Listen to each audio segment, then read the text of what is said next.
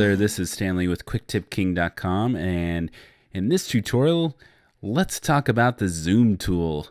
All right, so let's go to our tool belt and head on down to zoom or Z on our keyboard. This is not a tool I use very often. I usually use the keyboard shortcut, and it does exactly what you think it would do. It zooms, and I believe it zooms here too. Wow, look how close we can get. Nice. Now, if you hold down Option on your keyboard and click, it will zoom right back out.